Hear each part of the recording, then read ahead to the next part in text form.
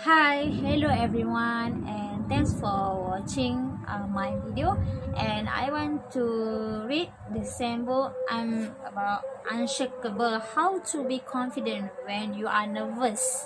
And I want to continue for next page. Okay.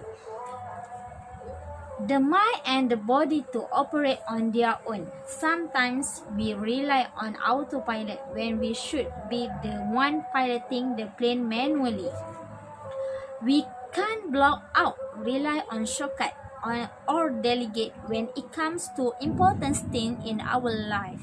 So the first question to ask is what are the important things in our life? Maybe our whole life is on autopilot and we simply surviving as opposed to living. Surviving is a physical and superficial activity. Even a cow can survive.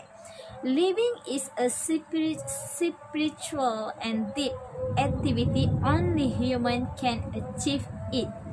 If we don't know what are the important things in our life, then perhaps there is a good place to start. We should pause and take a moment to reflect on our life.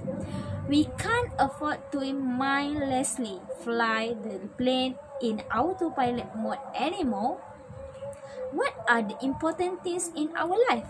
Whether we are aware of it or not, we already made up our mind about what are important. We already have a list of important things playing in the inner conversation. Problem is we just don't listen to the conversation.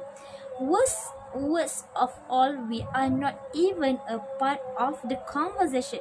We have been on autopilot for far too long.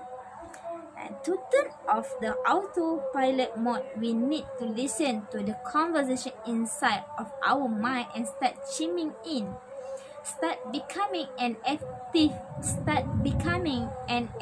part of the conversation. You are the main pilot after all. And bye for now, and you can leave your comment in the section below. And bye everyone.